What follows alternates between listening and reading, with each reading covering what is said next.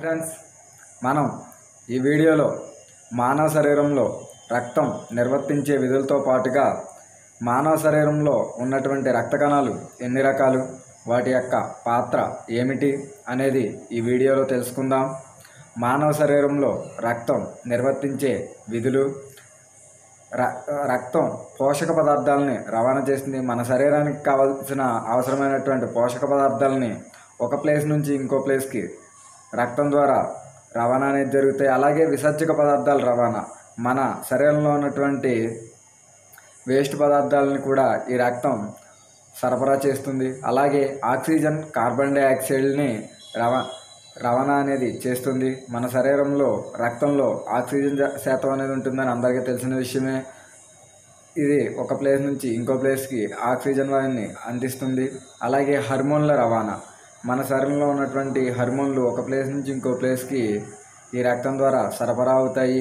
అలాగే శరీరం యొక్క pH సమతుల్యం, శరీరంలో ఉండేటువంటి pH స్థాయిని ఈ రక్తం సమతుల్యంగా ఉంచడం జరుగుతుంది. అలాగే ద్రవ సమతా స్థితి, రక్తం అనేది ద్రవ రూపంలో ఉంటుంది. అలాగే ఒంట్లో మనకి కావలసినటువంటి వాటర్ యొక్క స్థాయిని కూడా ఈ సమానమైన స్థితిలో రక్తం ఉంచుతుంది. అలాగే శరీర ఉష్ణోగ్రత క్రమత, మన శీతాకాలంలో మనకి చలి బాగా పడుతున్నప్పుడు కండరాలు వణుకుతాయి కదండి. ఆ కండరాలు వణుకుతున్నప్పుడు రక్తం అనేది వెచ్చదనం అయ్యి ఒంట్లో ఉన్న అన్ని భాగాలకి వెచ్చదనాన్ని చేరవేస్తుంది. అలాగే వేసవకాలం వచ్చేసరికి మన ఒంట్లో కొంచెం చల్లదనాన్ని కల్పించడం కోసం కూడా ఇది కృషి చేస్తుంది. అలాగే రోగకారక పదార్థాల నుంచి రక్షణ, మన శరీరంలో చాలా వరకు రోగాలు అనేవి వస్తూ ఉంటాయి ప్రతి మనిషి జీవితంలోనూ. ఆ రోగాల్లో కొన్ని రోగాలని రక్తం వాటి అంటే వచ్చే రోగకారక పదార్థాల నుంచి రక్షణ కూడా కల్పిస్తుంది. అలాగే రక్త స్కందన చర్య, ఈ రక్త స్కందన చర్య అనేది మనకి ఏదన్నా దెబ్బ తగిలితే రక్తం కారిపోతూ ఉంటుంది కదా, అది కట్టు చేస్తూ ఈ రక్త స్కందన చర్యలు కూడా తన యొక్క విధులు నిర్వహిస్తాయి. ఇవి రక్తం నిర్వర్తించే విధులు. ఇప్పుడు మనం అసలు మన శరీరంలో ఎన్ని రక్త కణాలు ఉన్నాయి అనే విషయం గురించి తెలుసుకుందాం. మానవ శరీరంలో 3 రకాలైనటువంటి రక్త కణాలు ఉన్నాయి. అవి ఎరిథ్రోసైట్స్. మొదటిది వచ్చి ఎరిథ్రోసైట్, దీన్ని ఎర్ర రక్త కణాలని కూడా అంటారు. సెకండ్ వన్ వచ్చేసరికి ల్యూకోసైట్స్, వీటిని తెల్ల రక్త కణాలని కూడా అంటారు. థర్డ్ వన్ వచ్చేసరికి రక్త పలకికలు, వీటిని ప్లేట్లెట్స్ అని కూడా అంటారు. అయితే ఈ మూడాటిల్లో ఎర్ర రక్త కణాలు, రక్త పలకికల కంటే కూడా మెయిన్ ఇంపార్టెంట్ టాపిక్ తెల్ల రక్త కణాలు. ఈ తెల్ల రక్త కణాలు అనేవి ప్రతి మనిషిలో చాలా ఇంపార్టెన్స్. ఇప్పుడు మనం ఈ తెల్ల రక్త కణాల గురించి తెలుసుకుందాం. ఇవి తెల్ల రక్త కణాలు అనేవి వర్ణరహితంగా ఉంటాయి, అంటే రంగు లేకుండా ఉంటాయి. దీనికి కారణం ఈ రక్త కణాల్లో హిమోగ్లోబిన్ అనేది లోపిస్తుంది. ఇది కేంద్రక సహిత కణాలుగా మనం వీటిని చెప్పవచ్చు. తెల్ల రక్త కణాలు ఏర్పడే విధానాన్ని ల్యూకోపాయిసిస్ అంటారు. తెల్ల రక్త కణాలు ఏర్పడే విధానాన్ని ల్యూకోపాయిసిస్ అని అంటారు. ఇవి క్రమరహిత ఆకారంలో గోళాకారంగా ఉంటాయి. క్రమరహిత ఆకారం అంటే అమీబాను పోలి ఉంటాయండి ఇవి ఎర్ర రక్త కణాల కంటే పరిమాణంలో పెద్దగా ఉండి తక్కువ సంఖ్యలో ఉంటాయి. అంటే ఎర్ర రక్త కణాల సైజు కంటే పరిమాణంలో ఇంకా పెద్దగా ఉంటాయి, కానీ తక్కువ సంఖ్యలో మాత్రమే మానవ శరీరంలో ఇవి ఉంటాయి. తర్వాత సాధారణ స్థితిలో, అంటే మామూలుగా ఒక మనిషి మామూలుగా స్థితిలో ఉన్నప్పుడు ప్రతి ఘన మిల్లీమీటర్కు 5,000 నుంచి 9,000 వరకు, 5,000 నుంచి 9,000 వరకు, లేదా 6,000 నుంచి 10,000 వరకు మాత్రమే ఇవి ఉంటాయండి. నెక్స్ట్ వ్యాధి సంక్రమణ, అంటే మనకి కొన్ని వ్యాధులు వస్తాయి, అలర్జీ అనేవి. అలర్జీలో కొద్దిగా పెరిగిన తెల్ల రక్త కణాలు సంఖ్యను ల్యూకోసైటోసిస్ అంటారు. అంటే అలర్జీ వచ్చినప్పుడు మనం చేసే పనుల వల్ల వాటి నుంచి తను రక్షించుకోవడం కోసం శరీరం ఈ రక్త కణాలని తెల్ల రక్త కణాల శాతాన్ని కొంచెం పెంచుతుంది. అలాగే కొంతమంది వ్యక్తుల్లో అండి అసాధారణ సంఖ్యలో పెరిగిన తెల్ల రక్త కణాలు ల్యూకోమియా అనే ఒక రకమైన క్యాన్సర్ని కలిగిస్తాయి. అంటే తెల్ల రక్త కణాలు బాగా ఎక్కువగా పెరిగిపోయినాయి అనుకోండి, దానివల్ల మనకి ల్యూకేమియా అనే ఒక క్యాన్సర్కి వచ్చే అవకాశాలు ఉన్నాయి. అలాగే తెల్ల రక్త కణాల సంఖ్య క్షీణించడాన్ని ల్యూకోసైటోపీనియా అంటారు. తెల్ల రక్త కణాల యొక్క సంఖ్య క్షీణించడాన్ని ల్యూకోసైటోపీనియా అని అంటారు. ఈ తెల్ల రక్త కణాల సంఖ్య చాలా వరకు కొన్ని సందర్భాల్లో మాత్రమే క్షీణించే అవకాశాలు ఉంటాయి. ఈ తెల్ల రక్త కణాలు లింప్ కణుముల్లో, అంటే మన బాడీలో ఉన్నటువంటి లింప్ కణుపుల్లో, తెల్ల రక్త కణాలు లింప్ కణుపుల్లో థైమస్ లేదా బాలగ్రంథిలో మరియు ప్లేహంలో కూడా ఇవి ఉత్పత్తి అవుతాయి. వీటి యొక్క జీవితకాలం 12 నుంచి 13 రోజులు మాత్రమే. తెల్ల రక్త కణాల యొక్క జీవితకాలం 12 నుంచి 13 రోజులు మాత్రమే. ఈ తెల్ల రక్త కణాలను లూకోసైట్స్, పాగోసైట్స్, శరీర రక్షక భటులు, శరీర పారిశుద్ధ్య కార్మికులు అనే పేర్లతో కూడా పిలుస్తారు. అంటే తెల్ల రక్త కణాలకు మరొక పేర్లు లూకోసైట్స్, పాగోసైట్స్, అలాగే శరీరం యొక్క రక్షక భటులు, అలాగే శరీరం యొక్క పారిశుద్ధ కార్మికులు అనే పేర్లతో కూడా మనం తెల్ల రక్త కణాలని పిలుస్తారండి. అలాగే లూకోసైట్స్ అంటే తెల్ల రక్త కణాలు మరో పేరు లూకోసైట్స్. ఈ ల్యూకో అంటే శ్వేతవర్ణం, సైట్స్ అంటే కణాలు అని అర్థం. అంటే శ్వేతవర్ణపు కణాలుగా మనం చెప్పవచ్చు తెల్ల రక్త కణాలు. తర్వాత భక్షక కణాలు లేదా పాగోసైట్స్. ఈ పాగోసైట్స్ అంటే ఇవి అమీబాలాగా ముందుకు కదులుతూ శరీరంలో ప్రవహించినటువంటి క్రిములను భక్షిస్తాయి కాబట్టి భక్షక కణాలని లేదా పాగోసైట్స్ అని అంటారు. అలాగే నెక్స్ట్ ఇంకోటి వచ్చేసరికి శరీర రక్షక భటులు, పోలీస్మెన్ ఆఫ్ బాడీ. వ్యాధికారక జీవుల నుంచి మన శరీరాన్ని రక్షిస్తాయి కాబట్టి వీటిని శరీర రక్షక భటులు అని కూడా అంటారు. అలాగే శరీరం యొక్క పారిశుద్ధ కార్మికులు, శరీరంలో ఉన్నటువంటి వ్యర్థ పదార్థాలను ఇవి చీము రూపంలో బయటకు పంపిస్తాయి. మన శరీరంలో ఉన్నటువంటి వ్యర్థ పదార్థాలను ఇవి చీము రూపంలో బయటకు పంపిస్తాయి. ఈ యాక్చువల్గా తెల్ల రక్త కణాల గురించి ఇన్ఫర్మేషన్. అయితే ఈ తెల్ల రక్త కణాలని వాటి యొక్క ఉనికిని బట్టి మళ్ళీ 2 రకాలుగా విభజించారండి. తెల్ల రక్త కణాలు కణికల ఉనికిని బట్టి, అంటే గ్రాన్యుల్స్ అంటారు కదా, ఈ గ్రాన్యుల్స్ ఆధారంగా వీటిని 2 రకాలుగా విభజించారు. అది ఒకటి గ్రాన్యులోసైట్స్, అంటే కణికాభ కణాలు.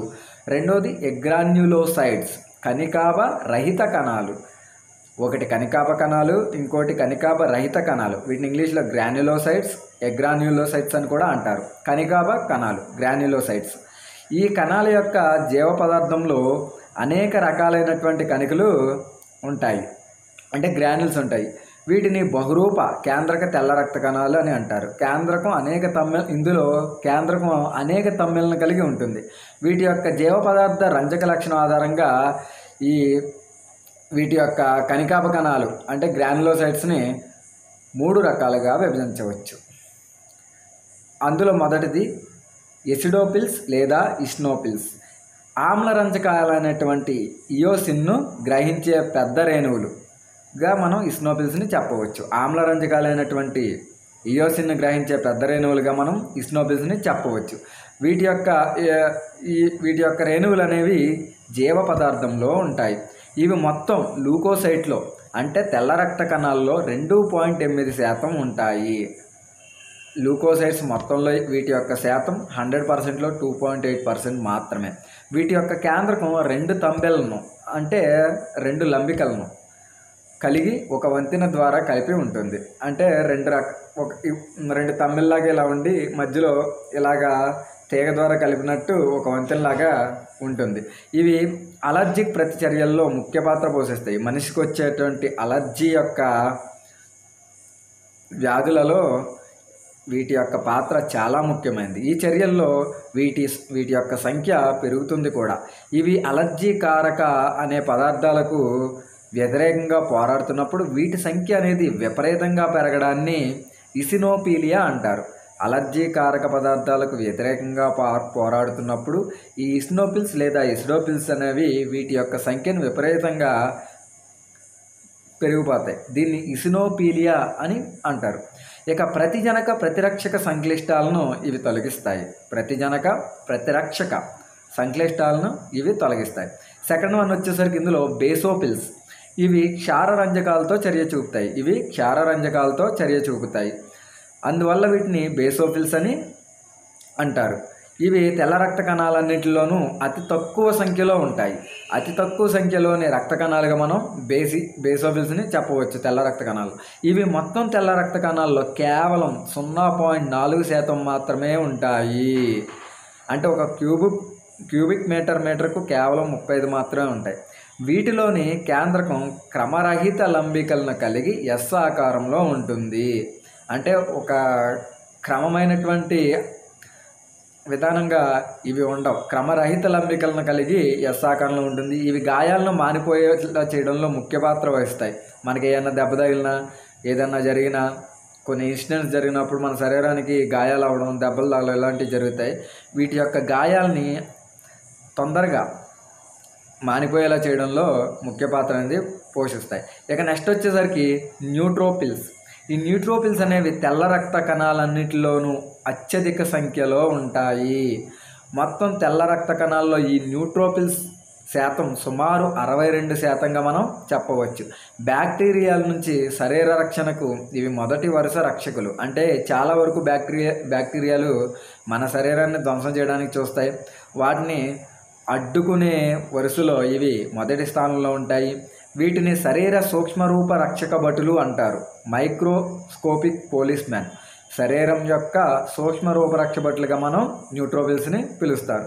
వీటి కేంద్రకం 3 అంతకంటే ఎక్కువ లంబికలను కలిగి ఉంటుంది. అందుకే వీటిని పాలిమార్ఫో న్యూక్లియోసైట్లు అని కూడా అంటారు. పాలిమార్ఫో న్యూక్లియోసైట్లు అని కూడా అంటారు. వీటిని భోజక కణాలు అని కూడా అంటారు.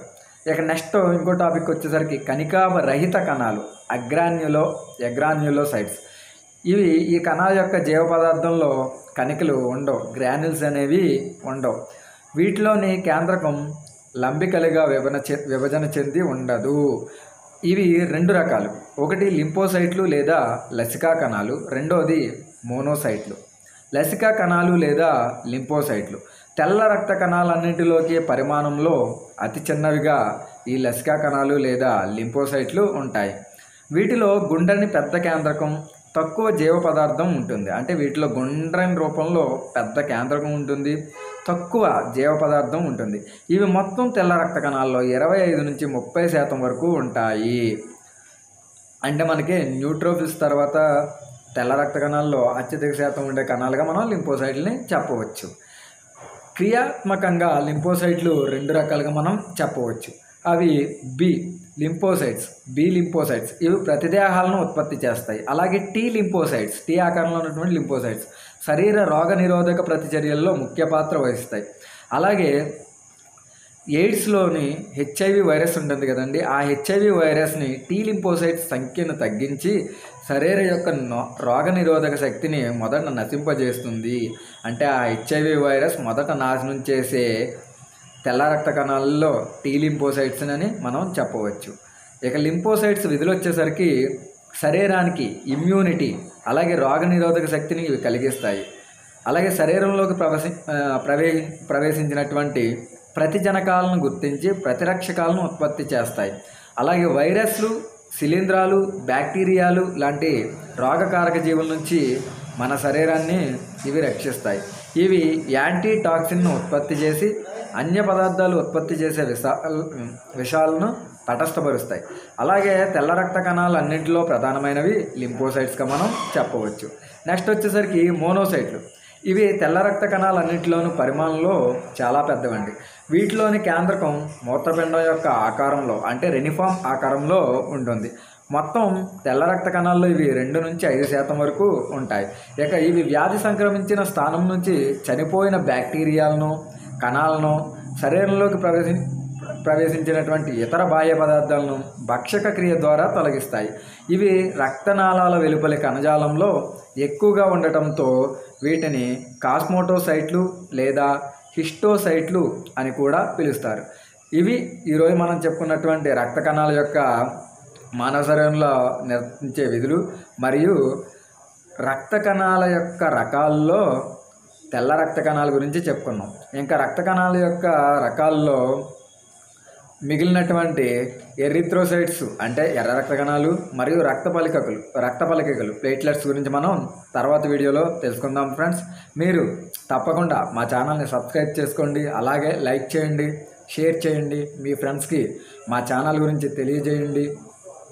Okay friends, bye friends.